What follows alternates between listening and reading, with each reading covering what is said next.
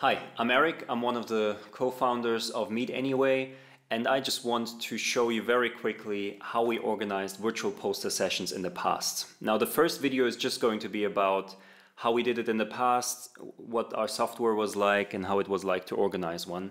And then in the next video, I'll try to tell you what we learned, some best practices we established, and how we're going to improve the software in August to make it even better. So I have everything set up here.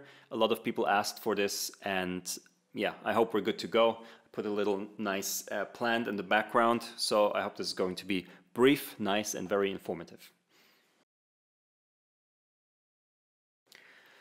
So what I think is special about us is the fact that you can move around freely on a 2D map. And a map looks like this. So you can basically structure your digital location as an organizer any way you want. And in the past, I mean, we had over 3,000 people joining these conferences, and we really had scientists all over the world. We had people from Harvard and from the MIT and Stanford, and obviously a lot of LMU and TU members who also joined. And the feedback was great. So we always scored 9 out of 10, or at least 9 out of 10 in every survey that we basically ever did around this. And the main reason, I think, is that you can just see in real time where everybody is on that map. And that just creates this thing that you have offline, and that the thing that's really special about events is everybody else is also there. And that's very different from just watching a stream.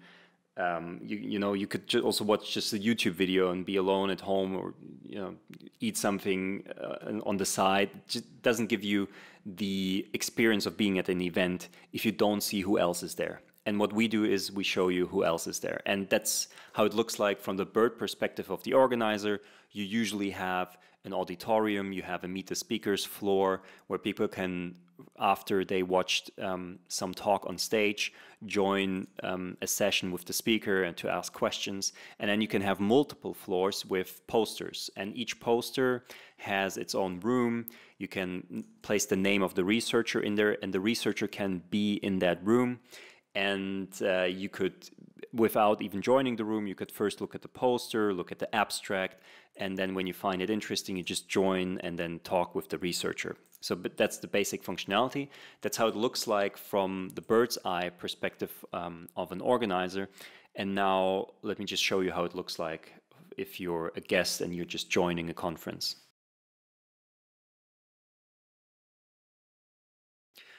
Okay, so basically this is what it looks like when you join a conference. And that's just a demo event that we did. This is me. This is Eric Lehman. That's me. This is just a colleague of mine, or these are 2 colleagues of mine.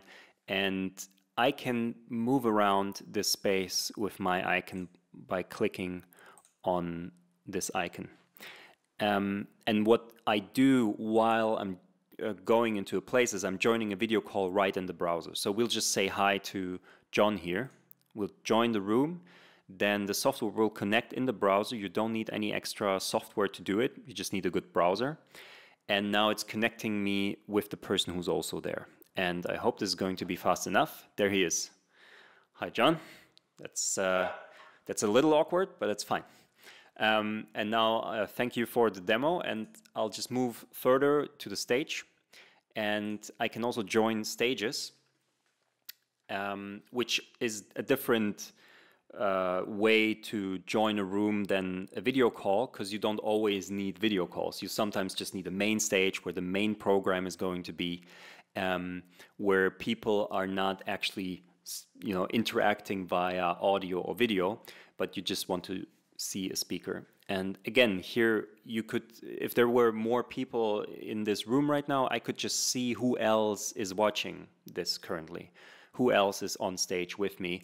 And you could even have separate rooms for speakers. So this stream that you're seeing, I mean, right now this is just a YouTube video, which is also possible, but you can integrate any kind of stream. It can be a YouTube live stream, but it can also be a Zoom session that you have. That's the basic functionality. Maybe one more thing I didn't show is how the poster sessions would look like. So this could be a poster, and this could be the name of the researcher and the topic, and then I just click on details while I'm watching the stream. So the stream doesn't interrupt.